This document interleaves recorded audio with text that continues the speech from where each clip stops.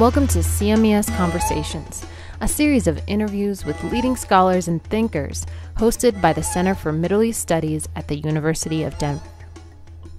Today, Associate Director Danny Postel interviews Mohsen Milani, the Executive Director of Strategic and Diplomatic Studies and Professor of Politics at the University of South Florida. Mohsen Milani is the author of The Making of Iran's Islamic Revolution, From Monarchy to Islamic Republic, and is currently writing a book about Iranian foreign policy. He has recently published a series of articles in the Washington Quarterly and Foreign Affairs mapping Iran's role in Syria, Iraq, and Afghanistan, the Iranian-Saudi rivalry, and the prospects for détente between the U.S. and Iran in the context of the ISIS crisis. Thank you for joining us on this episode of CMES Conversations.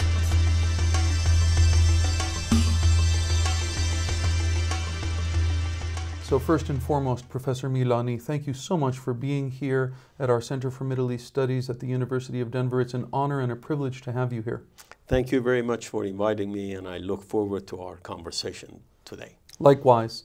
And your lecture this afternoon at the University of Denver is not at all ambitious. It's just a very small set of questions that you're dealing with. The ISIS crisis, Iran's policy toward Iraq and Syria, and the Iranian-Saudi rivalry, plus, of course, a whole discussion about what the United States should do about all of the above. So it's great that you've picked such a small topic for your lecture this afternoon. But I say this in jest, but quite seriously, all of these issues are interconnected.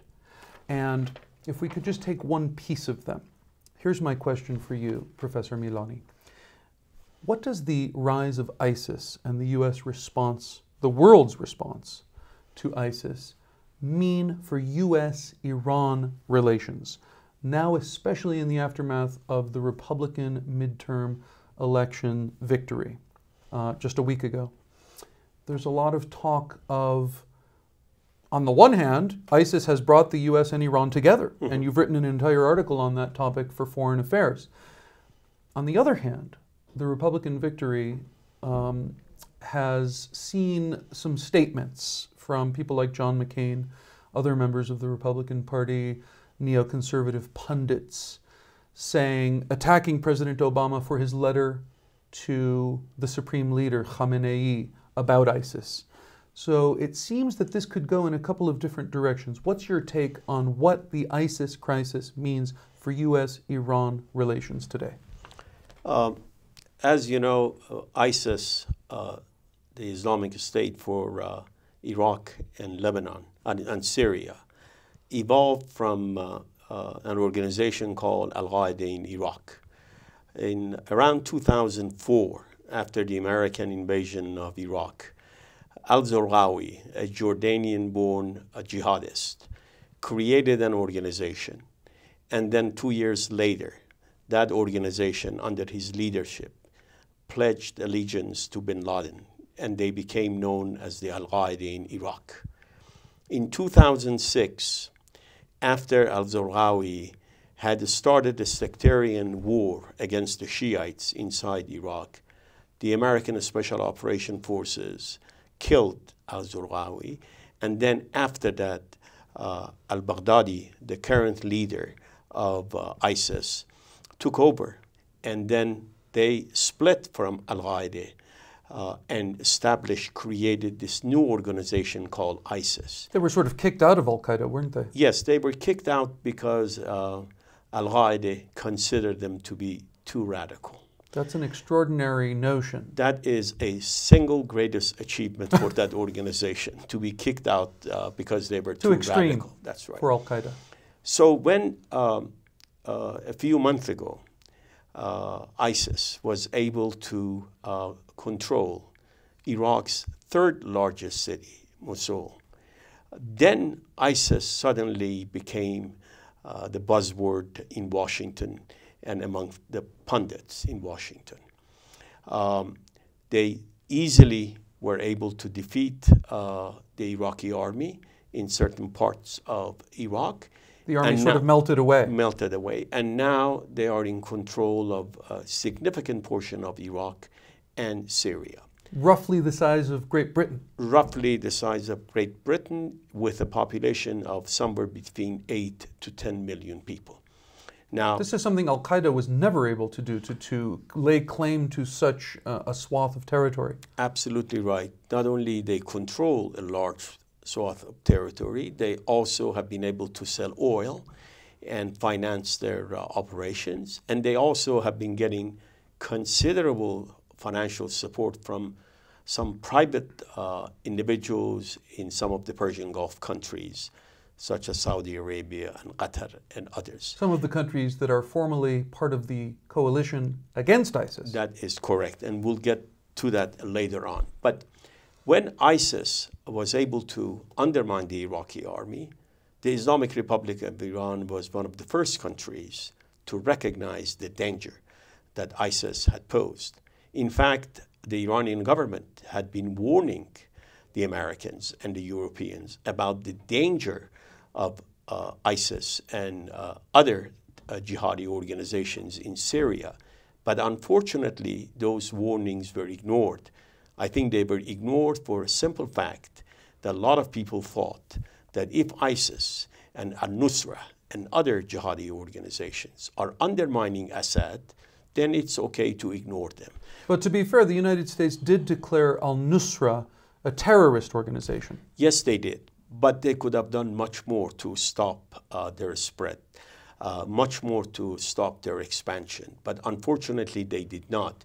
And I think not only the U.S. didn't do it, but much more importantly, none of the so-called allies of this coalition against ISIS had any desire to stop the expansion, because at that time, the thinking was that if we can undermine Assad in Syria, if we can remove Assad from power, that means Iran is going to lose its most important ally, and then Iran won't be able to use Damascus as a conduit to transfer arms and money to Iran's most important strategic asset in the world, Lebanese Hezbollah. And that is why they ignored it. But Tehran, going back to ISIS in Iraq, Tehran did not look at ISIS as just a mere threat. They looked at it as a very profound national security threat. And therefore, Iran was one of the first countries to provide logistical and military support to the Kurds, first country to do that. And they also began to provide advisors to the Iraqi government, and that Iranian-backed militias became involved in defeating ISIS. Shia militias. Shia militias. Now, going back to the fundamental issue you raised, yes, Iran and the U.S. both have an interest in defeating, in degrading, and destroying ISIS. And that is why I called for some sort of indirect and eventually direct tactical cooperation between Iran and the U.S.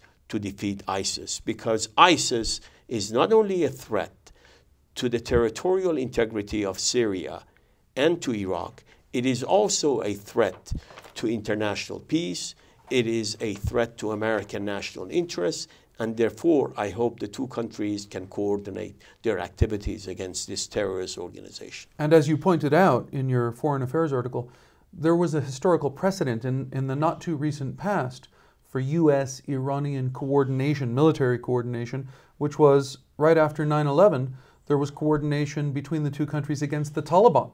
Absolutely. And for those in the West who thought, well, wait a minute, the Taliban, Al-Qaeda, Iran, they're all Islamic extremists and terrorists, this was very confusing. But the fact is that Iran was actually at odds with the Taliban well before the United States had a dog in that fight, and it had almost had a shooting war. Absolutely. In fact, Iranian Revolutionary Guards helped American Special Operations back in 2001 to dislodge the Taliban.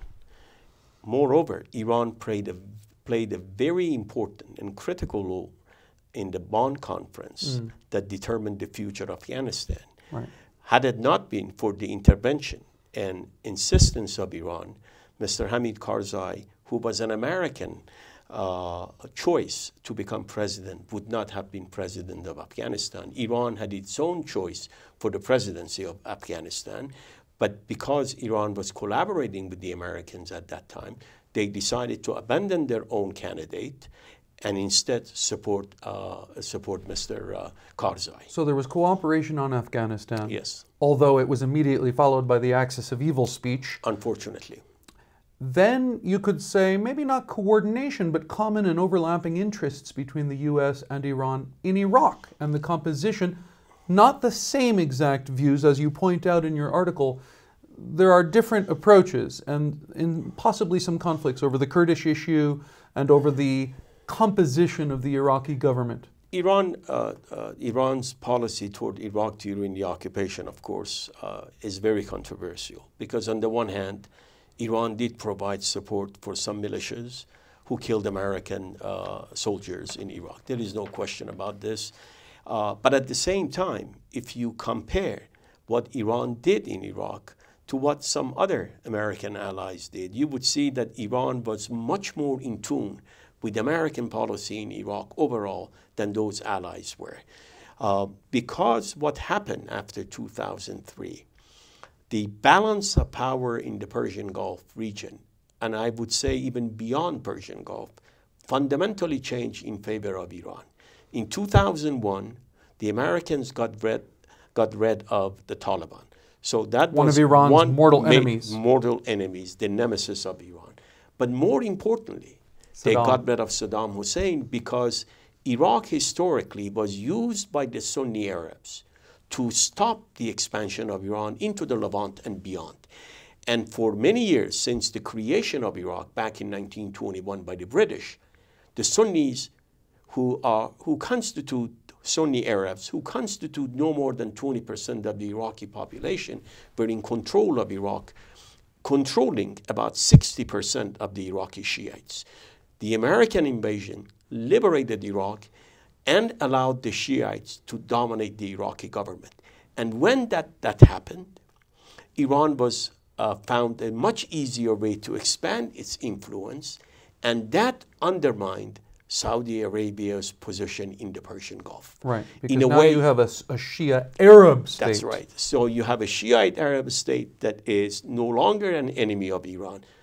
Understand that Iraq under Saddam Hussein posed the greatest national security threat to Iran and inflicted more pain and destruction on Iran than anyone since the Safavid dynasty was established in 1501.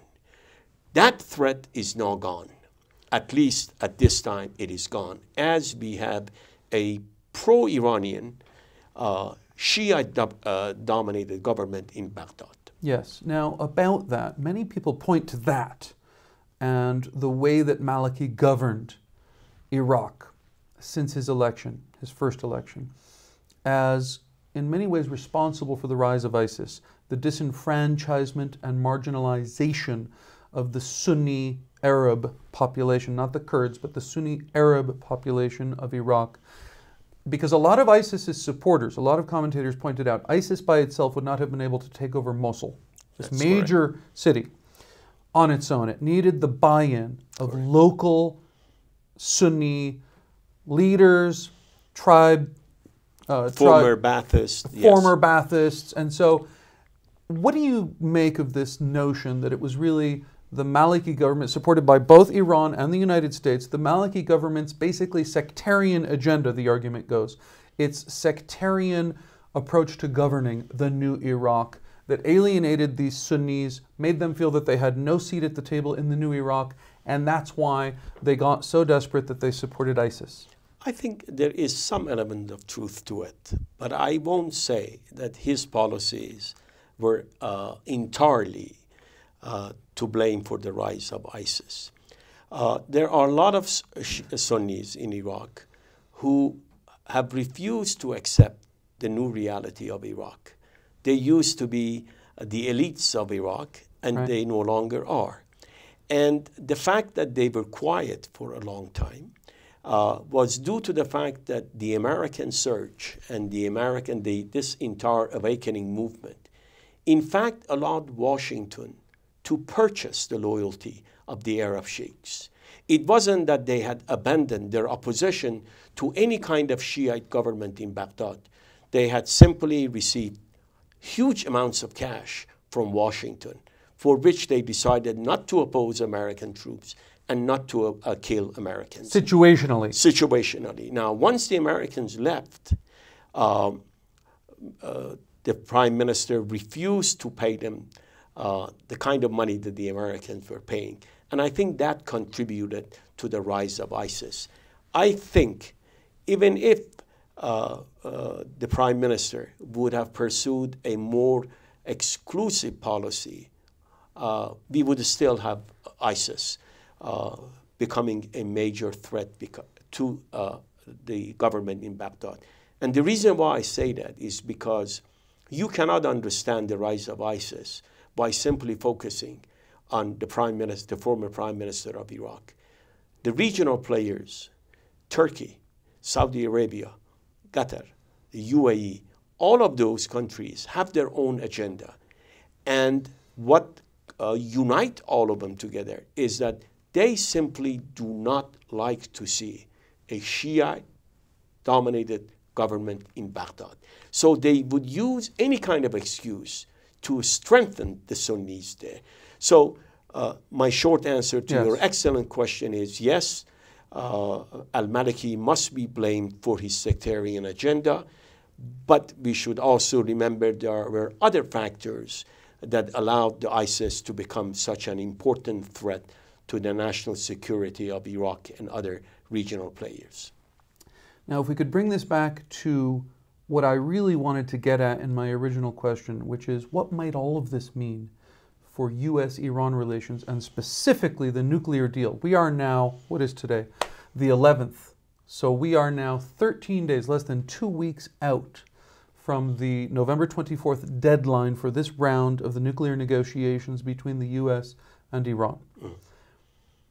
Where does this stand, these nuclear talks?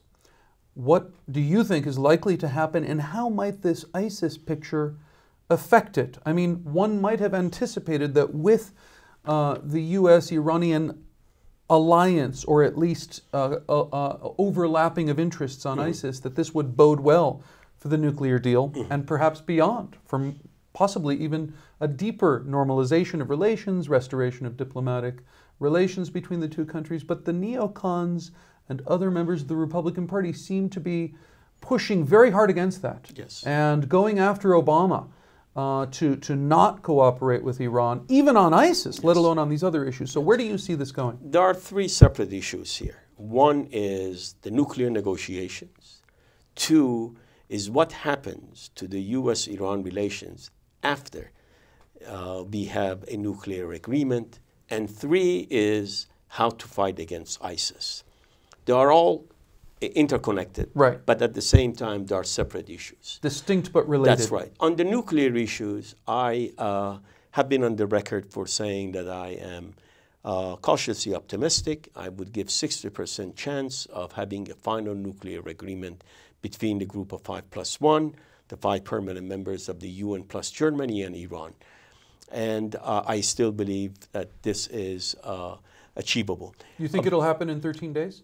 I'm not very sure, but even if it doesn't happen in 13 days, I am pretty confident that the two sides would extend the deadline and they will eventually have a nuclear agreement. And the reason why I'm optimistic is because I believe Ayatollah Khamenei and President Obama, Mr. Rouhani, and I think a significant portion of American foreign policy establishment have concluded that it is in the national interest of both Iran and the U.S., as well as in the interest of the West, to settle the nuclear dispute, to come out with a peaceful way of settling the dispute. Because if these negotiations fail, the alternatives do not look very good. Either we have to go to war with Iran, which would be catastrophic, or we have to impose more draconian sanctions, in which case America would also pay for it. And I don't think it's going to be a good way to settle this nuclear dispute. So I am optimistic that eventually we're going to have a nuclear deal. Now, the second issue is what happens after we have an agreement between Iran and the group of 5+. Is it a one-off? That's right. Does it stop there, or does it open the door to a deeper reconciliation? And this is where there are some elements in Iran who share the neocon agenda of not trying to allow the nuclear deal to transform into or to evolve into better relationship between Iran and the U.S. So the hardliners in Iran, who are obstructionists in the way that the neocons are Correct. obstructionists against Obama's agenda. Correct. Iran has its own version of this. Correct. But I think both of these forces are fighting against history, because I think eventually Iran and the U.S. must find a way to manage their conflict. If they don't, it is very unlikely we are going to be able to defeat ISIS. It is very unlikely we're going to have enduring stability in the Persian Gulf region and in the Middle East. And then finally, the last issue is the issue of ISIS. Right. I think President Obama's strategy is a good start. It has some flaws, it has some internal contradictions in it, but I believe it is a good start. And people who usually criticize President Obama for his strategy on Syria have yet to come out with a better strategy. It is very easy to trash a policy or to be critical of what someone is doing. But I always ask him, do you have a better alternative? Right. So I think President Obama's strategy is pretty good. It has some problems, some weaknesses. And two of the major weaknesses is A, it is relying too much on some of the countries that have, in a way, contributed to the rise of ISIS. I think Washington needs to become a little bit more honest with its allies and to put pressure on them to stop supporting ISIS. So you're talking about Saudi Arabia particularly here, I take it? Well, I'm just talking about countries in the Persian Gulf, and you and the listeners can decide which countries I'm talking about. But the Saudis would say we, as the Saudi government, we don't support ISIS. I think right now, whether they supported ISIS or not before, I do not know. What we do know is that individual Saudis had contributed substantially to ISIS. Moreover, it's very important to remind the listeners that the ideology that ISIS has is essentially a Salafi Wahhabi ideology. And one big mistake a lot of people make is to equate that ideology with Sunnism. Salafi Wahhabi constitutes somewhere between, I've read different stats, but somewhere between 8 to 15% of the Islamic world. It is even smaller minority than the Shiites. And yet it's the official ideology of one of the most powerful countries in the Sunni world. That's right. And which is a major U.S. ally. Absolutely. And most of the Salafis are located in Saudi Arabia, in Qatar, in United Arab Emirates, a little bit in Bahrain, and that is it. So the problem is that President Obama is trying to rely on some countries that might oppose ISIS, but they do not oppose the fact that the Sunnis have the right to sort of undermine the Shiite government. Because remember, the struggle between Iran and Saudi Arabia, which is, I think, one of the major causes of the sectarian conflict in the Middle East, is about who has the final say in the region. And we have seen this proxy war between Iran and Saudi Arabia manifest itself not only in Iraq, but also in Syria, in Lebanon, in Bahrain. It's a region-wide phenomenon. Absolutely, region-wide. So going back to the strategy, the President Obama's strategy, he needs to be a little bit more forthcoming and straight with American allies there. The second problem with this strategy is that if America does not want to have boots on the ground in Iraq, then it must rely on local forces to defeat ISIS. Thus the Kurds. That's the Kurds and the Iraqi militias. I believe without some sort of agreement or consensus or cooperation with the Islamic Republic, America is going to have a tough time to defeat ISIS. Iran played a very important role in helping Assad to undermine ISIS in Syria. Today, the only people who can fight against ISIS in Iraq are the Iraqi government and the Iraqi militias. Both are very close allies of Iran. We know that the only major successes we have had inside Iraq against ISIS were done by the support of Iraqi militias against ISIS. Those militias and the Kurds. But those militias were and are being supported by Iran. How can you have a regional strategy with excluding Iran from that? So I think if these two issues are addressed, we will have a better chance of succeeding in the policy of degrading and eventually destroying ISIS. Professor Milani, it's been a pleasure talking to you. Thanks so much for your time this afternoon. Thank you very much for having me. Great pleasure to talk with you.